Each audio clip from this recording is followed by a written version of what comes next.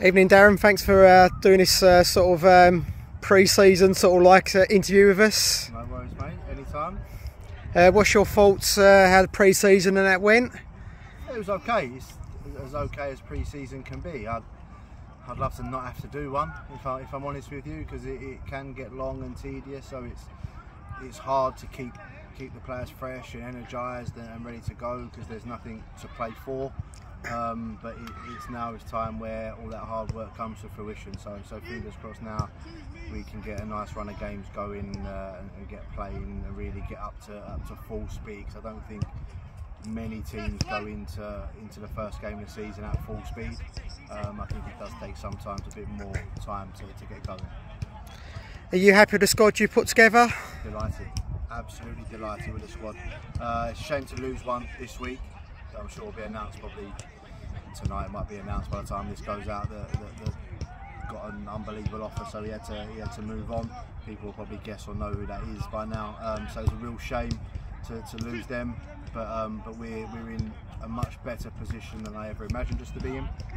We've recruited a level of player that I wasn't sure was possible at the end of last year when we had the talk at the end of the season, and you asked me about players incoming. I wasn't sure, and that was the honest answer. I didn't know what type of player we could attract, and we've managed to put together a really good squad of young, hungry footballers that are ready to work hard and have a real good go.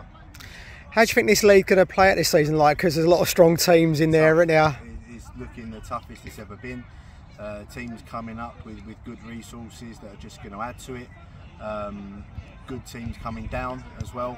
It's going to be really tough, and it's going to be down to the group of players over your left shoulder there to really work hard every single session to see what we can achieve this year.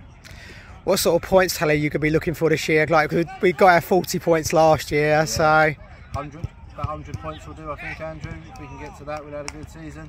No, really, we just want to do better. For me, it's about tangible increases, and if we can go and get 45, 50, good season. But for me, it's just about keeping this club in the division. We know what we are, we know what our resources allow us to be, and it's down to us to try and achieve those goals that we've set internally between myself and the club, and between me and the players. So it's about trying to deliver that for the club. Any news on Ben Allen and Ben's training, so I think Saturday might come around just a little bit too soon for him, if I'm being honest. Craig Ferguson's still a long way away. He's not even back in doing rehab yet. He's still out. We've had a couple more to add to that list, but I don't want to say too much because we're not sure is the honest answer on whether they'll be around and available for this weekend. I think it might come a little bit too soon for them, but we're good to go. A couple of boys that haven't been announced yet that have come in, so we're good to go. What's your thoughts on the reserve team or league honour set up and that? There's 5 of them training here tonight, and 2 of them have already played for us in pre-season, so it's brilliant to have. It's brilliant to have for the players coming back from injury.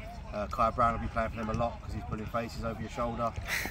So no, it's brilliant to have because it allows us to get players minutes, and for people coming back from injury to play and get really up to speed rather than throwing them in the deep end. So it's good to have, really good to have, and they've got a good young group of players there that we can tap into for going forward.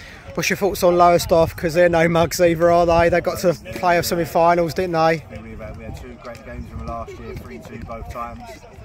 So we know what they're about. They've got a great manager, a great squad of players. So it's going to be down to us to really put a good shift in, a good performance, and see if we can get a positive result. But no, they're going to be a good side there. They're going to be similar to what they were last year in terms of league position. I have no doubt about that. So it's a tough one for us opening day, but there's no easy games in this league. So it doesn't matter who you have, when you've got them. You've just got to play the cards that you're dealt and crack on. But we're looking forward to it, eagerly anticipating it, and looking forward to getting that whistle blown so we can get going. Cheers, Darren. Top man, Andrew, anytime, mate.